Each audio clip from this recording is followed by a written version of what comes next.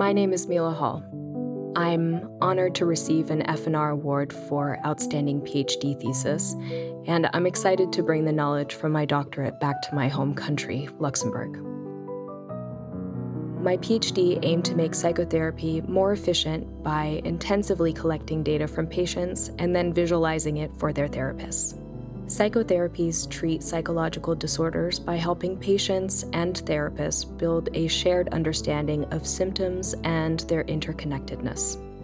And these interconnections can be captured in network models. Networks are data visualizations often used in statistical research.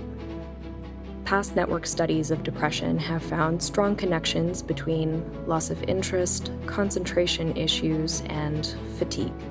This made me wonder, could person-specific networks be useful for therapists to understand the uniqueness of their patients better and faster, so they can provide a more effective therapy?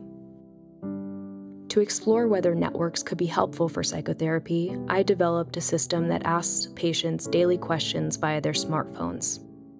This data generated a unique network model for each patient, which was shared with therapists as feedback. Therapists could use this feedback to confirm their perspectives, set therapy priorities, or discuss it directly with patients. Given that my PhD was perhaps the first study to bring networks into outpatient psychotherapy, I knew that the feedback would require some adjustments. So opening a dialogue with our therapists about their user experience helped motivate them to trust the system I had built and become more open about using this type of data-driven system. Many therapists were very reluctant to use a data-driven system in practice, which really highlighted the significant gap between researchers and practitioners' perspectives. Bridging this gap unexpectedly became a secondary focus of my PhD.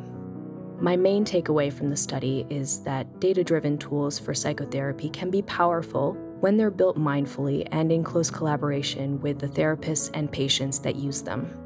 What's most important, after all, is that we help patients get the support they need. And I'm looking forward to moving this important research along and potentially applying my knowledge to other fields too.